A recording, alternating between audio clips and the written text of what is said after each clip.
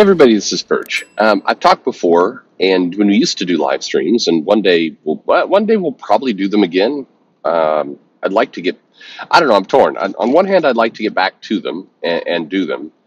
On the other hand, there's this weird effect going on where I get these threatening mails that talk about, hey, you're never going to be popular. You're never going to do anything unless you do live streams again, or um, hey, I subscribe to your show. I demand a live stream. It's it's a weird.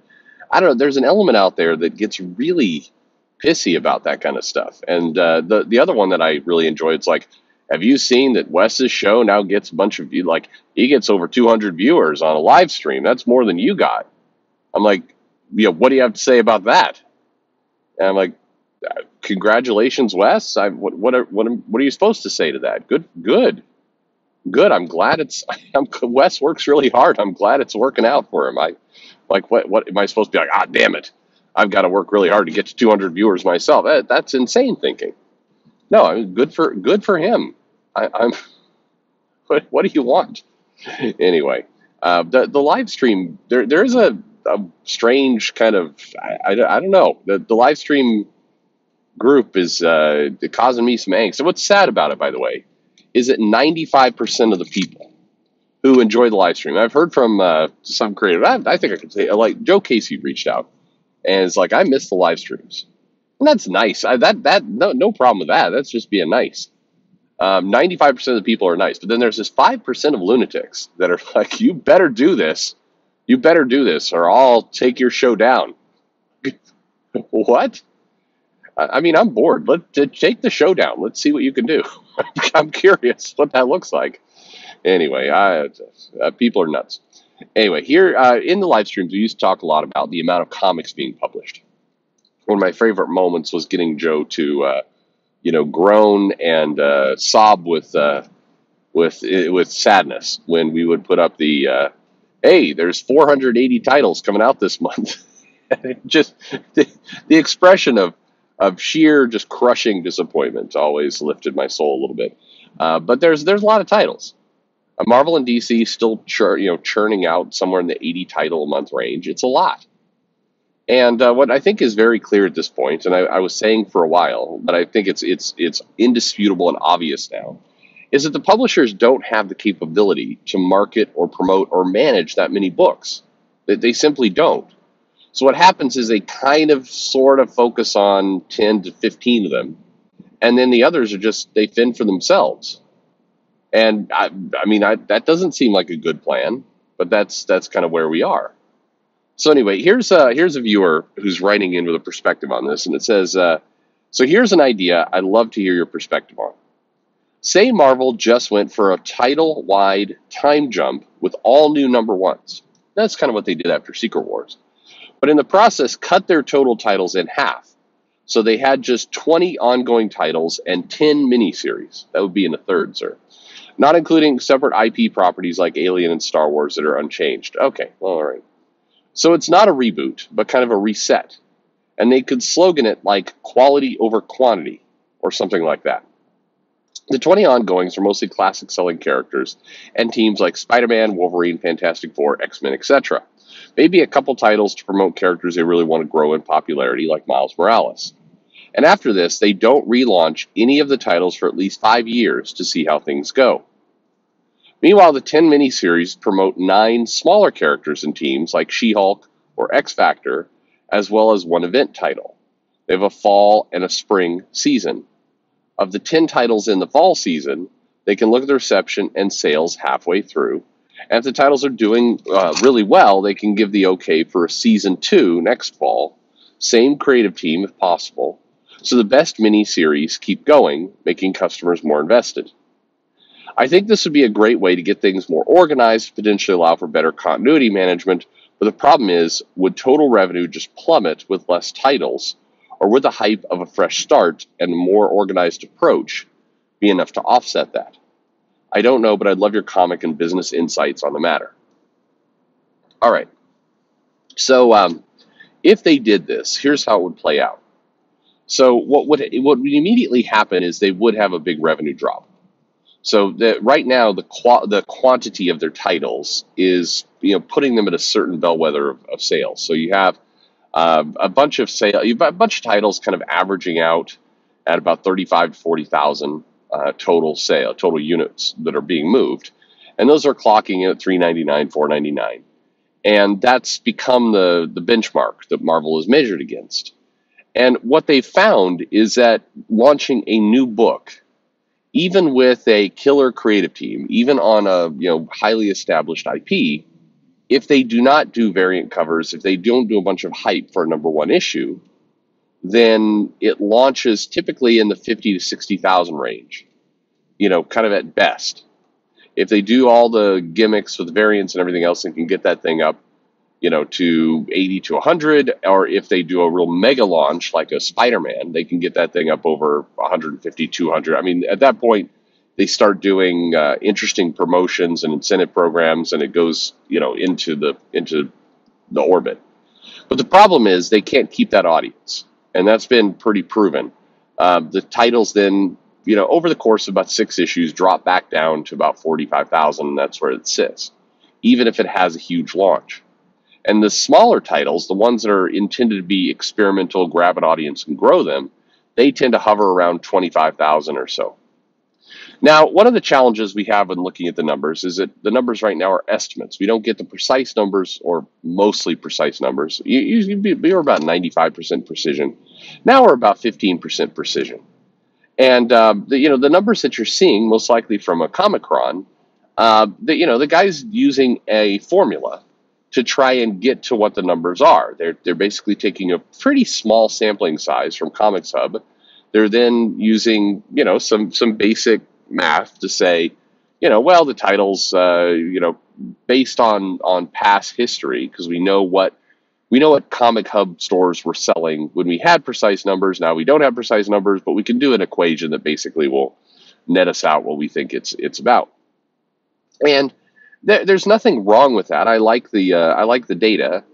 However, I think it's highly likely that things in the comic industry have changed. And so I don't know that equation, that math, still works the same way. And I know that there's a lot of retailers in particular that have started to take real, issue with ICV2 and Comics Hub, and Comic-Con in general, because they believe that the numbers are gamed way, way beyond where they're likely. And that's not the people who run those sites' fault. They're giving us data, and they're not hiding the fact that they're doing this equation. They're not like pretending. They're saying, hey, we're doing estimates, and here's how we do it. And I respect that, completely respect it. But all the same, it's hard to believe some of those numbers are accurate.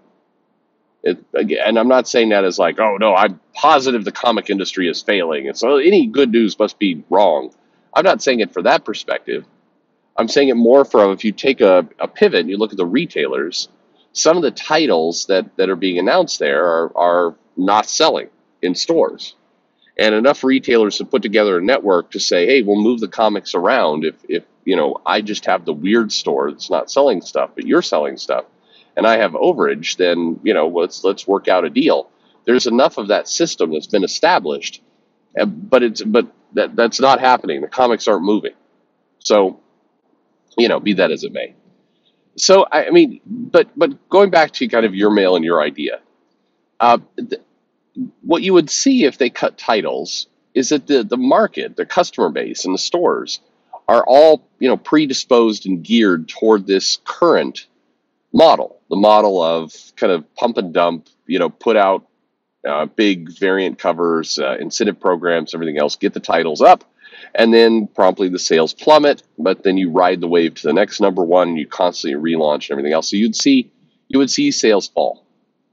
And even if you went out with just an absolutely stellar marketing campaign to say, nope, we're doing things very differently, as you say, quality over quantity, unfortunately, business like this, it doesn't move suddenly. It doesn't change course suddenly. So you would see retailers and you would see customers still behaving like they are today, which is geared toward the current model. So what would have to happen is that the publishers would have to basically say, okay, we're going to wait this out 2 years, because it would take a minimum of 2 years for the market to pivot.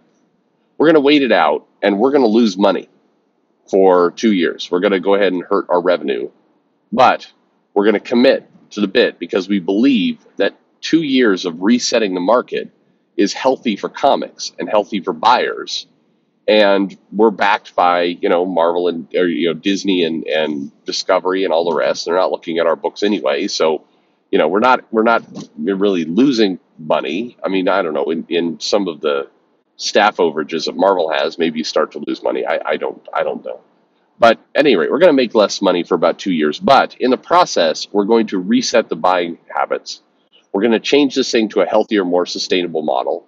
And we're going to do so in a way that's going to make it easy for us to distribute other places. Because the reality is, if you're running with 10 to 20 titles, or let's say 20, you're far more likely to get that distribution deal with a Target or a Walmart or a big box store.